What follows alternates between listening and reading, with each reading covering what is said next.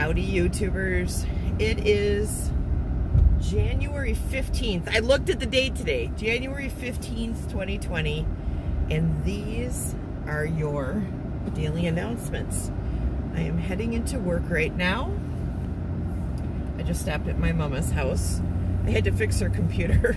Somehow, I don't know how my mom does this, or my brother actually did it this time. My brother David is apparently, somehow the icons on her desktop were like you could fit 4 icons on a desktop. She made them really big. Using control scroll wheel didn't work. I tried using Windows logo escape, thinking maybe she turned on magnification. I wasn't sure what the heck happened, but somehow the screen resolution got changed. I don't know if there's like an F key that does that. Does anybody know? Is there like an accidental combination of keys that can, you know, that's like a hotkey way of changing the screen resolution? If you know, please let me know in the comments below. My mom's got Windows 8 on her computer.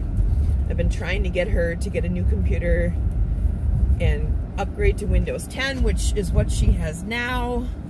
I do have, where is my little vape? I am looking for my vape, y'all. Oh, here it is. Oh, is this it? Yeah. Okay.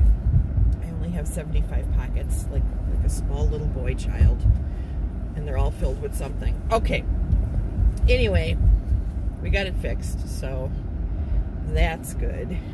Mom was worried about that, so I took care of it for her because I'm that kind of daughter. So I hope you all are doing good. I have something on my heart today that I want to talk about. And I hope that this doesn't just turn into a rambling mess of words, but I noticed on Facebook, you know, I've been trying to do more social media. I'm on a big project for work right now, so that's kind of like put a little bit of a dent in my ability to get on social media. And that's okay, because this project is awesome and I'm really excited to be a part of it.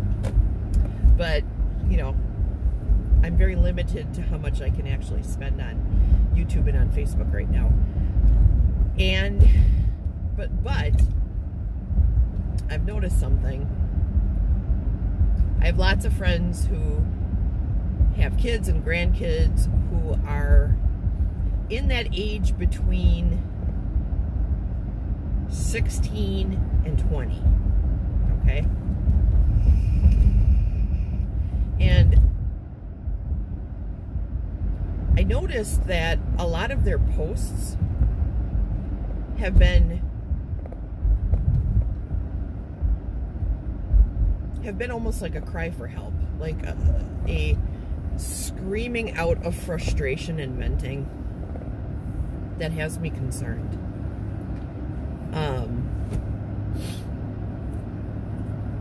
Because these are normally, I'm not going to say that all these kids are normally perfect and happy and everything's wonderful, but I'm just seeing like an increase in this phenomenon of rage posts, like rage, anger, frustration, confusion, anxiety, sadness. And if these kids who are like in that 16 to 20-year-old range are feeling like this, it makes me wonder what the younger kids are feeling, you know? How are the younger kids handling the things that are happening in our world right now?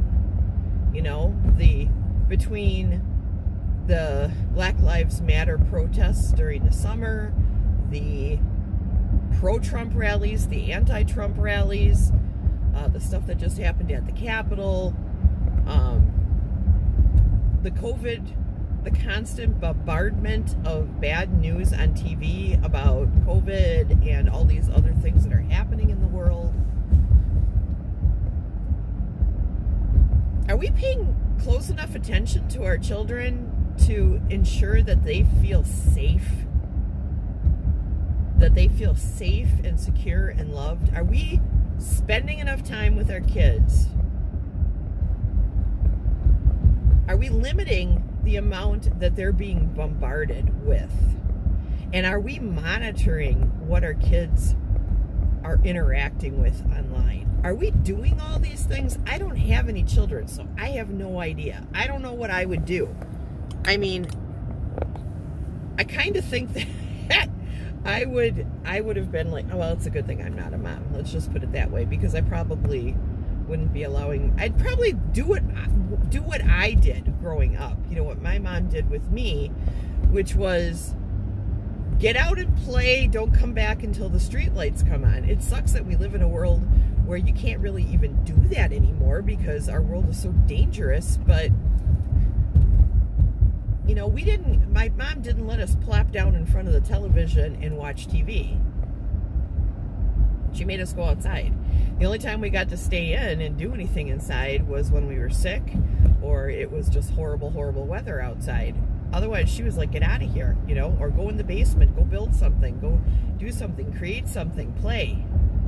And I really am so appreciative that I grew up during a time when I didn't have the peer pressure to be playing video games or watching TV, because I'm sure that I would have fallen right into that, because as a grown woman, I started gaming. Okay? Because I'm that old. I couldn't do it when I was a kid because there was nothing. You know, there was maybe, when I was in high school, there was Atari. Before that, there was Pong, and who wanted to play that? When I would go roller skating, there was things like Space Invaders and Ms. Pac-Man and stuff, but I didn't really connect with gaming until I was much older. Especially massive multiplayer type games, you know. But I do play massive multiplayer games now, and I play with people who are anywhere from 14 years old up to 72 years old. The oldest person that I know that plays a game that I play is 72, which is the same age as my mother, okay? And I see all kinds of things. I mean, there's a lot of toxicity in the gaming world. Because you have that, you could be anonymous thing, you know, you've got a lot of kids saying things that they shouldn't be saying. And clearly their parents are not monitoring what they're saying, what they're doing, and what they're being exposed to, okay? You gotta do that, people, because I'm telling you right now, as a grown, sane, rational adult, I can tell you that there is an awful lot that these kids get bombarded with. And I think that if I was a kid right now, I would be in a constant state of terror. You know, between everything that's happening in the world and everything that I read online, I think I would be constantly afraid. And I wonder if that isn't happening to our kids. I wonder if our kids aren't experiencing like severe anxiety over everything that they're seeing and hearing on TV and in games and movies. I think maybe we need to like dial back a bit, you guys, with how much we're allowing our kids to like be exposed to here. I mean, who is teaching our children right now? Who is teaching our children right now? Is it television, media, video games, and sometimes the teacher at school? Or is it through play and through your parenting or grandparenting? And maybe some sort of like social moral compass like church? I mean, what is teaching the kids? What is teaching your kids right now? How much time is your kid spending on their phone or on video games? How much? I think video games are fun.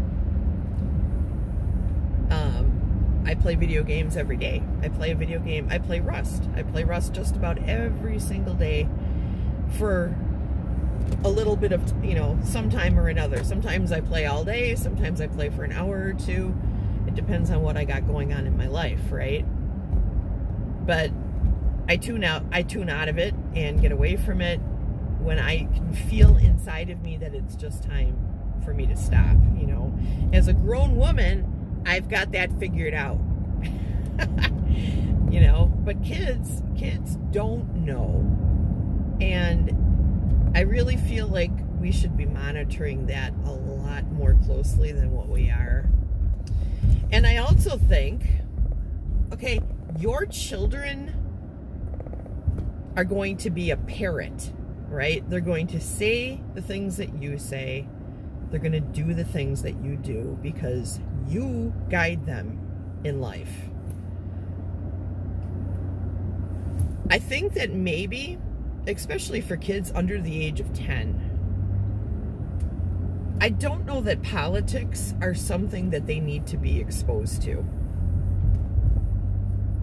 I don't think that your angry views about whether or not somebody won or didn't win, I don't think that needs to be a part of their life. That's just me, okay? They need to be outside playing. They need to be experiencing friendships. They need to be learning how to mingle and have these interactions with people. That's the stuff that's important right now. Whether or not they are for or against a particular candidate at their age is not important. So if you're around the dinner table and you're yelling and screaming about a particular candidate and whether or not they are winning or not winning, and you're calling all the people who this particular candidate attracts evil, bad, horrible, saying things like they should die, I wish they would all go away. When you're saying things like that, you are sowing the seeds of fear in your kids. Because a lot of these kids have friends who have good friends that they love to play with and talk to and giggle with and do fun things with, whose parents probably are on the other side of the coin from you. And if you're sitting there and you're yelling and screaming, you're not only you're not only scaring your kids, but you might be destroying a friendship. And kids at that age do not understand politics. You can sit down and you can explain what you think or what you feel to the best of your ability to your kids. I don't think there's anything wrong with that. But don't plant. Just remember, if you're like yelling and screaming about this stuff, that your kids are hearing this too. And they don't know what is going on. They don't understand the whole process. And you might be like, oh, my kid is really smart and they totally understand and blah, blah, blah. Well, that might be true. Your child might be really, really smart. But if you're scaring them and causing them anxiety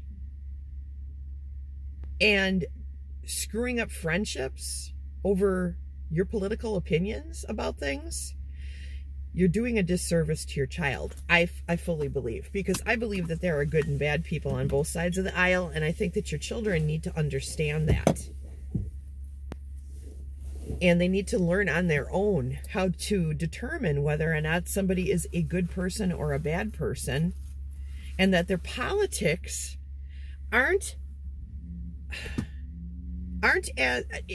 politics are a matter of perception.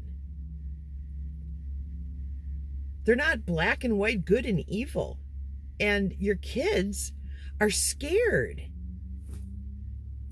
So please, if you're going to have a discussion with your child, explain to them, here is what's going on, but try to keep it neutral. Don't throw your own anger or rage about the situation into it, because you're just going to freak them out. Do you want your kid going to school and punching out a Trump supporter or punching out a Biden supporter? Or do you want your kid to go to school and be talking about this stuff and get beat up themselves? Let's just let our kids be kids. Let them go to school. Let them learn. Learn about the Constitution. Learn about history. Learn how to be good citizens and learn how to read and write and do arithmetic and not be worrying about this crap. So that's what was on my heart today. You guys can think what you want. And if you disagree with me, that's fine. You can, as long as you're civil, you can put your comments below and talk to me about it. And I'd be happy to listen to your opinions on it. If you personally attack me, though, I'm going to just delete your comment because I don't got time for that. I don't. Okay, have a great day. Love you guys. Mwah! Take care, everybody. Waves like crazy. Bye-bye.